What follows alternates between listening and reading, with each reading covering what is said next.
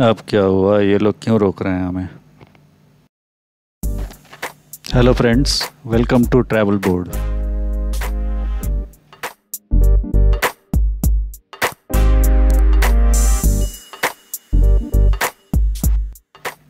ये वीडियो हमारे Ladakh road trip का 6th एपिसोड है और आज हमारे जर्नी का 7वां दिन है।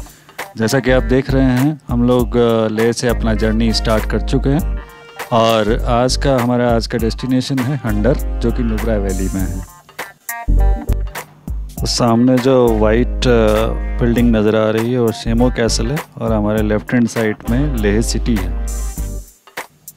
हमारे इस रोड ट्रिप के सारे एपिसोड या वीडियोस को शुरू से एंजॉय करने के लिए आप ऊपर राइट कॉर्नर में दिए गए लिंक को क्लिक कर सकते हैं, या इस वीडियो को देखने के बाद चैनल की प्लेलिस्ट या वीडियो सेक्शन को ब्राउज़ करके पिछले वीडियो देख सकते हैं। अगर आप फ्यूचर में लद्दाख विजिट करना चाहते हैं या लद्दाख रोड ट्रिप के बारे में और जानना चाहते हैं तो हमारे प्रीवियस वीडियोस को ज़रूर देखें। इस लद्दाख रोड ट्रिप प्लेलिस्ट का नाम है इनक्रेडिबल लद्दाख, जो आपको प्लेलिस्ट सेक्शन में मिल जाएगा। लेह से नुब्रा वैली जाने के लिए परमिट की ज़रूरत पड़ता है और जो आप ऑनलाइन अप्लाई कर सकते हैं और लेह में पहुंचने के बाद डीसी ऑफिस से उसके स्टैंपिंग करवा सकते हैं। परमिट स्टैंप होने के बाद आप इसकी 3 फ़ोटो कॉपी ओरिजिनल के साथ अपने साथ ज़रूर रखें before you start your journey. सो इस रास्ते में जो पहला मैंडेटरी स्टॉप आता है वो है साउथ पुलू चेक पोस्ट, जो लेह से तकरीबन 20 किलोमीटर दूर है। यहाँ पर आपका परमिट का एक कॉपी जमा करवाना होता है और लेह से लेकर साउथ पुलू के कुछ आगे दूर तक रास्ते का कंडीशन काफ़ी अच्छा है। तो चलते हैं साउथ पुलू और आगे की बात साउथ पुलू पार करके फिर करते हैं।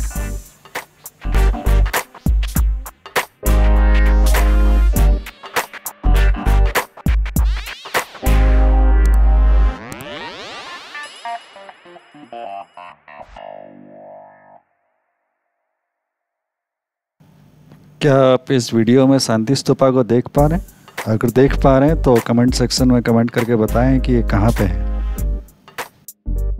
शांति स्तूपा के बारे में और जानने के लिए आप इस सीरीज़ का पिछला वीडियो फॉलो कर सकते हैं।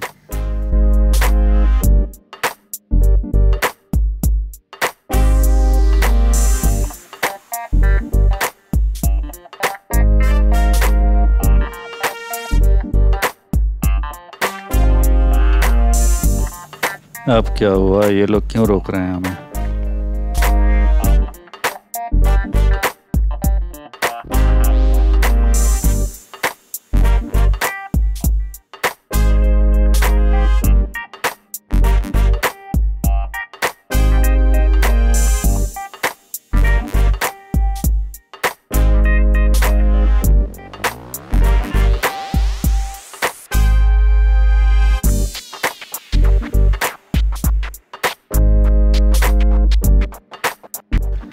तो हमें रोकने का कारण था यहाँ के टैक्सी यूनियन का रूल, जो लद्दाख में नॉन लद्दाखी टैक्सीज़ या टूरिस्ट के लिए अलाउ नहीं करते हैं। और अगर कोई नॉन लद्दाखी प्राइवेट नंबर की गाड़ी हो, जैसा कि हमारे केस में हुआ था, तो टैक्सी यूनियन के लोग रोक कर पूछताछ करते हैं कि कहीं यह प्राइवेट गाड़ी कोई किराए पे तो नहीं लेके आया है। मतलब अगर गाड़ी में या फिर अगर गाड़ी का मालिक बैठा हो या फिर उसके पापा या बेटा बेटी अगर गाड़ी में हो तभी वो आगे जाने को अलाउ करते हैं। तो फाइनली हमारे पेपर चेक करने के बाद ये लोग हमें आगे जाने के लिए अलाउ कर दिए हैं। So let's start our journey further.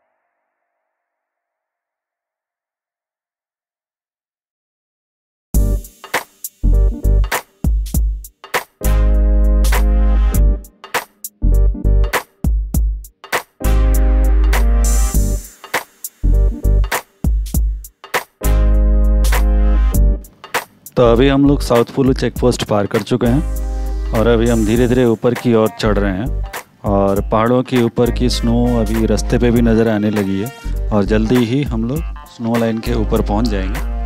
और रास्ता भी काफ़ी अच्छा है अभी और काफ़ी चौड़ा भी है और स्नो लाइन के पास आने तक ये ऐसे ही रहने वाला है। तो चलते हैं बर्फ़ में।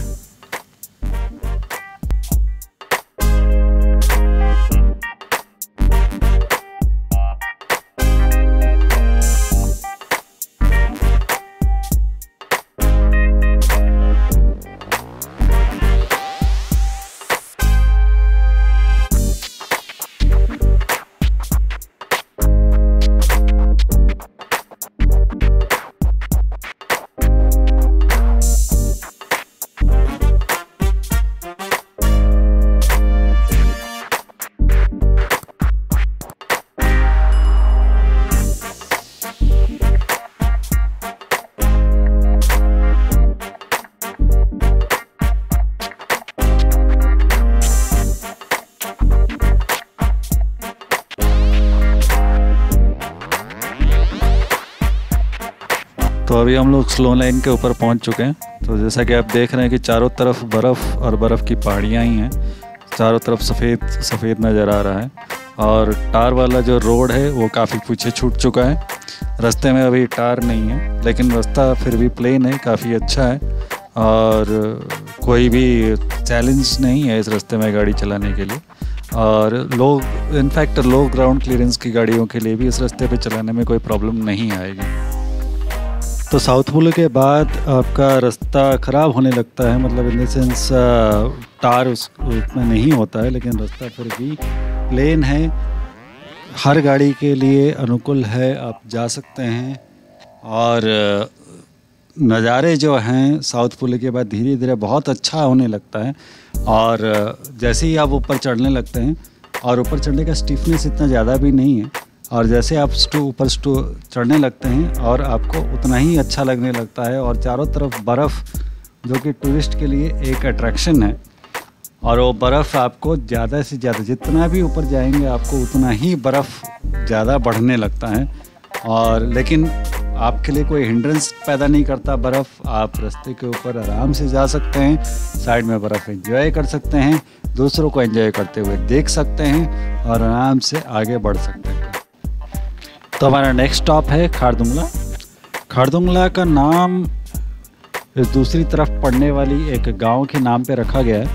दूसरी तरफ खारदुंग के नाम से एक गांव है, उसी के नाम पे ये खारदुंगला पास पड़ा है। ये पास 1976 में बना था और 1988 में सिविलियन ट्रैफिक के लिए खोल दिया गया था। अदरवाइज़ उससे पहले सिर्फ लोकल्स ही जाने को अलाउड था या फिर आर्मी जा सकते थे उसमें, बट 1988 के बाद में सिविलियन ट्रैफिक को भी अलाउ कर दिया था। तो मतलब बाहर से आने वाले हम जैसे लोगों के लिए भी ये खोल दिया गया था। तो साउथ पुलू से खारदुंगला का दूरी तकरीबन 20 किलोमीटर है। इसका मतलब ये है कि आपका लेह से खारदुंगला का पास का दूरी तकरीबन 40 किलोमीटर है। तो खारदुंगला की ऊंचाई समंदर तल से 5359 मीटर है। तो कुछ टाइम पहले तक इस पास को highest motorable pass in the world का खिताब हासिल था। तो इस वजह से बाइकर और रोड ट्रिपर्स का ये सपना होता है कि इस पास को ज़रूर घूमने जाएं। सो हाउएवर इसका एक एग्जैक्ट हाइट को नापने के बाद में और लद्दाख में ही एक दूसरा पास बन जाने के बाद जिसका नाम उमलिंगला है, तो इस पास का ये खिताब अब नहीं रहा क्योंकि उमलिंगला की ऊंचाई है 5793 मीटर और वो पास अभी लद्दाख में ही है। लेकिन इस पास को अब एक नया नाम मिल चुका है, that is highest all weather motorable pass in the world. इसका मतलब ये पास हमेशा खुला रहता है, चाहे कितना भी स्नोफॉल हो जाए या मौसम बिगड़ जाए। कभी कभी ये रोड स्नो क्लियरेंस के लिए या फिर एवलेंचेस को रोकने के लिए मैक्सिमम 1 या 2 दिन के लिए बंद हो सकता है, या फिर सर्दी में हेवी स्नो में अगर जाना हो तो स्नो चेन लगाना मैंडेटरी हो सकता है। लेकिन रोहतांग पाला या जोजिला पास की तरह ये पास कभी बंद नहीं होता है। तो इस रोड को हमेशा खुला रखने का एक कारण भी है, that is world's highest battle ground Siachen glacier, जहाँ हमारे जवानों के लिए हर वेदर में सप्लाईज पहुँचाना ज़रूरी होता है। तो ये सप्लाईज इसी पास के थ्रू ही जाता है, this is the shortest route for the Siachen glacier. तो इस रास्ते को इसलिए हमेशा खुला रखना ज़रूरी होता है। तो परसों यहाँ इस रास्ते में हेवी स्नोफॉल हुआ था, तो जिसकी वजह से स्नो चेन लगाना मैंडेटरी था। इनफैक्ट मतलब जून में भी कभी कभी ऐसा मौसम हो जाता है जिसमें आपको स्नो चेन लगाना मैंडेटरी हो जाता है। बट अभी देखिए, अभी हम लोग ड्राइव कर रहे हैं 2 दिन के बाद ही, बट यहाँ पे रास्ते के ऊपर स्नो का नामो निशान भी नहीं है। वैसे वो पहाड़ में साइड में स्नो ज़रूर है, लेकिन रास्ते के ऊपर बिल्कुल भी नहीं है। सो ये मौसम यहाँ पे कब कैसे चेंज हो जाए इसका कुछ कहना मुश्किल है।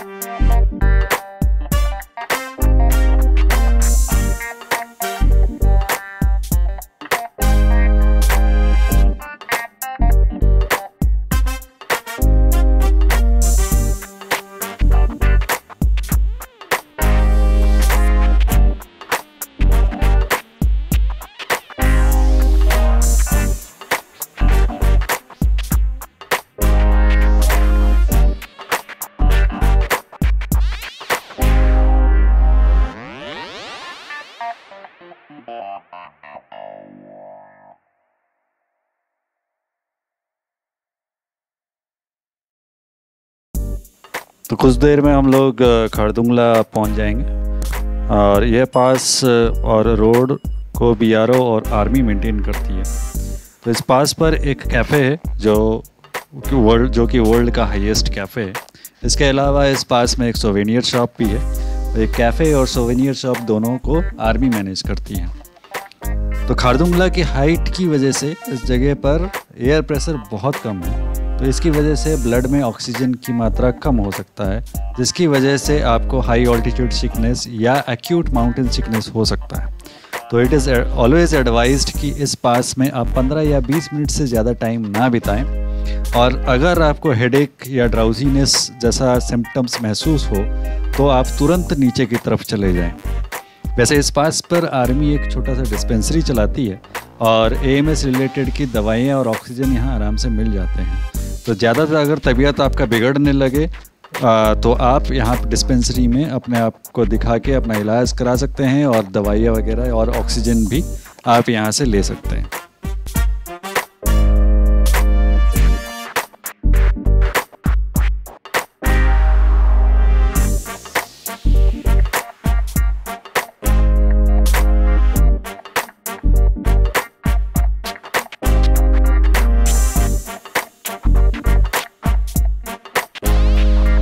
तो जो सामने टावर नज़र आ रहा है वो वहाँ पर है खारदुंगला पास। तो हम फाइनली पहुँच गए हैं खारदुंगला, और लेह से यहाँ तक की दूरी हमने लगभग 2 घंटे में पूरा किया। तो यहाँ पर हम 10-15 मिनट रुकेंगे, साइन बोर्ड पे फ़ोटो खिंचवाएंगे, और फिर नुब्रा वैली के लिए आगे निकल पड़ेंगे। तो अभी इस वीडियो को यहाँ पर बंद कर रहा हूँ। Thank you for watching. आगे के सफ़र के बारे में मैं नेक्स्ट वीडियो में बताऊँगा। अगर आपको ये वीडियो अच्छा लगा हो तो लाइक कीजिए, कमेंट कीजिए, अपने दोस्तों के साथ शेयर कीजिए। मेरे दूसरे वीडियोस को भी शुरू से एंड तक देखिए, और वीडियो के नीचे दिए गए रेड बटन को दबाकर मेरे चैनल को सब्सक्राइब करना ना भूलें, और बेल आइकन को भी ज़रूर दबाएं ताकि आपको इस चैनल की नोटिफिकेशंस मिलती रहे। लाइक्स, कमेंट्स और सब्सक्राइबर्स आते रहेंगे तो मैं भी मोटिवेटेड रहूँगा, और इस तरह की वीडियो आप लोगों के लिए इस तरह की वीडियो बनाकर पोस्ट करता रहूँगा। सो bye for now, take care and wishing U a great day ahead.